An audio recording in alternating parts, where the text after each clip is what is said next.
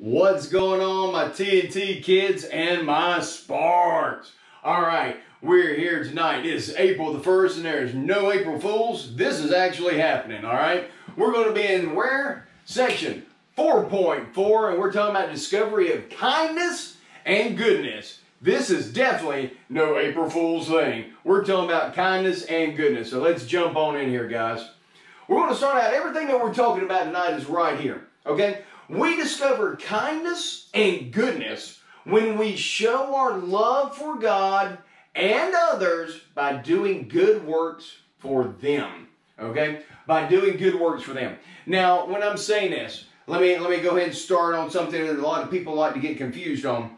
If we do good works, do we get into heaven? No! Good works will not get us into heaven, okay? There's only one way we enter into heaven, and that's through Jesus Christ, God's Son, the Savior of the world that was sent here as a perfect blood sacrifice for the remission of my sins, your mama's sins, everybody's sins. That's the only way. When we accept that we're a sinner, we believe in Jesus Christ, and we confess our sins to Him and ask Him to come into our heart.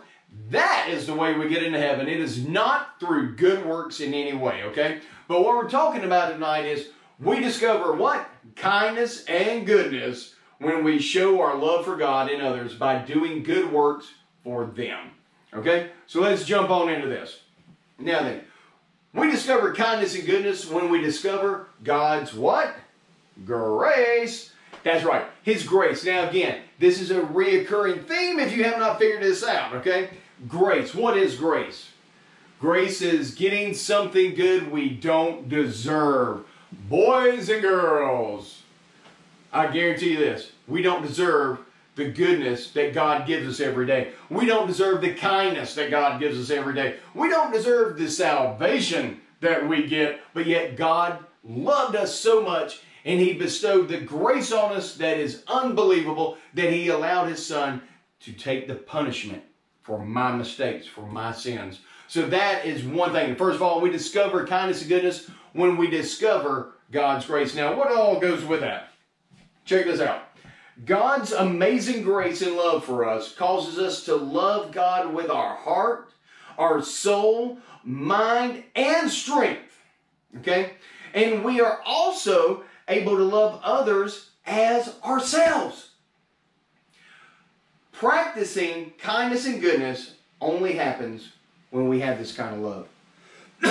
Boys and girls, you're not going to get that kind of love any other way except through God's grace. And not only God's grace, but practicing it, going out, demonstrating it, showing it, living it. Okay? That's the only way this is going to go down with you, is that you have to take a role in reading it and then doing it. Takes a little bit of responsibility on your part. It's nothing free. Okay? So what do we have to go along with that? Let's check this out. Luke chapter 10 verse 27 says, He answered, love the Lord your God with all your what? Your heart, with your soul, and with all your strength, and with your mind, okay? And your neighbor as who? Yourself. Boys and girls, sometimes one of the hardest things we can ever do is love another person as much as we love ourselves. Because whether we like to admit or not, we all love ourselves a pretty good bit. We all think that we are it in some things, and when we look at other people, we go, oh, you're not as good as I am. Wrong. God made them just like He made you. I guarantee you. You both put your socks on, you both put your underwear on, you both put your pants on the same way. Maybe one leg different than the other, maybe one before the other. Please put the underwear on before the pants, okay? Cool. But the point is, He made us all the same. And what we have to do is we show that kindness and we show that love to our neighbor as we would to ourselves. Okay? Everybody catching me on that? Cool. Let's look at the next one up here. Next one. We discover kindness and goodness when we study what? Godly examples. Oh my boys and girls, there are examples out there that you can follow. There are people that you can follow. There are things you can watch or listen to, the whole 9 yards. There's all kind of people out there that you may go, ooh, I want to be like him, or ooh, I want to be like her. Okay? You can do all that, but the point is this. The point is this. There are godly examples in the book of the Bible. Okay? You, again, responsibility, you can go check those out. What are some of them that we got in here? You see, God's Word gives us examples of people who showed kindness and goodness to others. Here's 3 examples that I want you to go check out. Jonathan in 1 Samuel chapter 18, verses 1 through 4. What went on here? Huh? I want you to tell me. I got another one. The Good Samaritan. Luke chapter 10, verses 30 through 25. That should be 30 through 35. Go check those out, okay? Another one right here. The 4 friends and the lame man. Comes from Mark chapter 2, verses 2 through 12. What went on in these? What went on? There are examples that took place in these sections, and I want you to shoot me a quick video back. Tell me what happened. Those that do, I'll give you double bucks for tonight. You do that, I'll give you double bucks. I'll get in trouble with Miss Amy and Miss Nicole, I guarantee you. But I'm going to sneak this one on in there. If you're watching tonight and you can give me a video tomorrow that explains how those 3 people were being, or those 3 examples were being good examples of godliness, I'll double your bucks for tonight. Deal? Deal. Fist bump? Oh yeah. Okay, so you check that out. Put it on the Facebook page with a short video explaining that. The next one. We discover kindness and goodness when we do good works. Okay? Now, I think I clarified this at the beginning. Good works will not get you into heaven. Good works will not get you anywhere close to heaven. Okay? You can give everything you got trying to be good works to do the greatest there is. It still won't get you to heaven. There is only one way to get in heaven, and that's through Jesus Christ. But let's look at this just for a second, okay? We are God's workmanship. Boys and girls, we are God's workmanship. He saved us and created us to do good works that bring who? Him glory. Now, you got to understand this. We are His workmanship. You know, people say, Mr. Steve, you're an ugly looking rascal. Now, I'm a piece of art, man. God made me this way. Yeah, God made me this way. This is the way I am His workmanship. I am His beauty that He has created. Believe it or not, this is beauty in the eyes of God. I am His workmanship. And not only that, I was created for good works that would bring Him glory. Now, let's look at something. Ephesians chapter 2, verse 10. Ephesians chapter 2, verse 10 says, for we are His workmanship, created in Christ Jesus for good works, which God prepared when? God prepared ahead of time for us to do. Ahead of time. Okay? Think about this. Think about this. This proves that God is omnipotent. He's all over the place. He's omnipresent. He's omnipotent. He's everything. Okay? He exists outside of time. You know how? Because God created me here, but He also prepared something for me over here. The only way He can do that is to be able to stand outside of the timeline and go, okay, I'm going to start this over here. Hey, later on, Steve's going to be born here, and he's going to do this and this and this. I'm going to go ahead and prepare this, so when he comes through life and he gets to that point, oh yeah, it's going to happen. And it's going to make everybody go, wow, he serves an awesome God. Boys and girls, did you hear that? You see, we are made in His image to do things to glorify Him. God prepared those things ahead of time for me. He's prepared them for you. But you won't know it unless you're doing the good works that He's asking you to do. When you find that kindness and goodness in doing good works for God, He has prepared so many good things for you, so many good things for Him. He wants to see you bring those things to fruition. Not only that, check this out. God is at work in us and through us to do these good works. You see, God's just not going to throw you out there and say, good luck. No, You can ask for his help and he will be with you, walk with you, arm in arm, and carry you all the way through it and help you through it and show you through it. He wants to be there with you. He wants you to be right there. He wants to be able to talk back and forth with you and have a relationship and communication. But it takes you. It takes you. And how do we know this? Because Philippians 2:13, that's how we know. For it is God who is working in both you and will, Okay, let me go through it again. There. For it is God who is working in both to will and to work according to his good purpose. For it is God who is working in you both to will and to work according to his good purpose. Boys and girls, God is working in you for his purpose. He is there with you. You are not in this thing alone. It's hard to understand sometimes that there's a omnipotent, awesome, amazing God out there that cares enough about me to set up something good for me that in the long run brings honor to him. Because I'm thinking a lot of times, how can this awesome God use this? How can he use this to do anything to bring honor and glory to him? But that's my God. That's my King. That's who he is. He uses the most incredible nothingnesses to do great things. One of my favorite things is that God reached into nothing, grabbed a hold of something, and created everything. That's the God I serve. That's the God that you can serve.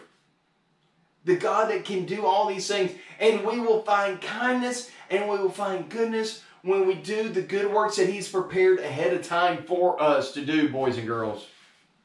Okay, let's move on. We discover kindness and goodness when we seek to glorify God and obey his commands. Oh my, we're obeying whose commands? God's commands. Okay, but that only happens when we find that kindness and the goodness when we seek to glorify God and obey his commands. Now, we have options. We have options. We can obey God or we cannot obey God. If we obey God, we're going to discover that kindness and goodness. If we don't obey God, we're going to have a pretty rough time, guys. There may be some happiness out there that occurs, and there may be a little woo, but it's not going to be like it is over here with God. Okay? Check this out. As we study God's word and trust his love, and we what? Trust his love, then we will begin to see opportunities in our lives to show kindness and goodness. We'll see opportunities to show kindness and goodness. You see, when we're discovering all this stuff, we're getting the knowledge in us. God wants us to take that knowledge and go forward with it. He doesn't want us to just hang back and go, well, I got God's goodness and kindness in my pocket here. I'm just going to hold on to it and not do anything. No, that is not what God wants you to do. He's going to present you with opportunities. Just as it says right there, that we will begin to see opportunities in our life to show kindness and goodness. Look, Galatians chapter 6, verse 10 says, therefore, as we have opportunity, let us work for the good of all, especially those who belong to the household of faith. Boys and girls, when we have opportunity, let us be doing goodness. Let us be obeying his commands and be doing things for those who belong in the household of faith, which is who? The Christians and those that we can go out and make other people see the goodness that he's doing for us, and then they can come along with us. It's for everybody. We should be doing kindness and goodness to everybody. It's just not the Christians. It's just not the saved. It should be everybody. Okay? So, are you understanding here? We follow God. We obey God. We obey His commands. We find goodness. We find kindness when we study His Word. Boys and girls, kindness and goodness shouldn't be something that God has to tell us to do, but it is. And we can find that kindness and goodness when we obey God. All right. Memory verse for tonight. It's coming from Ephesians chapter 2, verse 10. Ephesians chapter 2, verse 10. Putting it back in the New King James Version because that's what we use for our memorization. And it says this: "For we are His workmanship, created in Christ Jesus for good works which God prepared beforehand that we should walk in them." Ephesians 2:10. "For we are His workmanship, created in Christ Jesus for good works which God prepared beforehand that we should walk in them." Boys and girls, I want you to get this verse. I want you to be able to memorize it, video it, send it to me on MV412 Ministries on the Facebook page. Send me that video, put it in there, get your bucks, and remember, put the other video in there, I'll double up your bucks. That's right. So, let's wrap up what we talked about tonight, okay? Let's look at this. We're going to do a quick sum up, make sure we got everybody together, okay? We are God's masterpiece, and He created us to do good works. Boys and girls, we're like a Van Gogh, okay? We're like a Rembrandt. We are Rembrandt. We are awesome. We're masterpieces created by God. Don't let anybody tell you you're not special. Don't let anybody tell you that you're not wonderfully made. Don't let anybody look down on you and say, you're just trash. No, you're a masterpiece created by God to do good works. Secondly, when we allow God to work in us and through us, we will discover how to show kindness and goodness to others. Now, again, when we allow God to work in us and through us. Boys and girls, it shouldn't come down to the point where we have to say, God, I'm allowing you. But you know what? That's the God we serve. He doesn't force it. He doesn't demand it. He doesn't shove it down our throats. He wants to, but it's our decision. It's that free will. Are we going to allow God to work with us and through us to show kindness and goodness? It's pretty deep stuff there, guys. Now, parents, I hope you're sitting there. I hope you're watching with me, okay? I hope you're right here and you're going along with this because I got something for you too, parents. That's right. Homework for the parents. I'm giving homework all the way around tonight. I'm just going crazy, all right? So, parents, I want you to sit down with your kids, and at this point, you're going to go, freeze frame. And you're going to go and look over these questions right here. I want you to sit down with your kids and ask these questions. I want you to have a conversation, a dialogue with your kids and go over some of these things and ask them what's going on. Find out, what does it mean to be kind and good? Why is it sometimes hard to be kind and good? How can God's Word help someone remember to be kind and good to who? Others. And to whom could you show kindness and goodness to this week? Those are the kind of things I want to know from you, parents, and the kids. I want y'all to work together on this. Go over this kind of stuff. You're stuck at home with each other. Why don't you go ahead and study a little bit of God's Word and talk it out? All right? Guys, thank you so much for being here tonight. It has been a joy to do this again tonight. I can't wait until we're able to get back together. It is absolutely, I'm going crazy. But we're working this out. I'm getting this out to you guys. And I pray that you're getting something out of it. And it's all working out for whose glory? God's glory. That's what we're all about. We're trying to uplift Him, bring Him honor, praise, and glory. Boys and girls, I love y'all.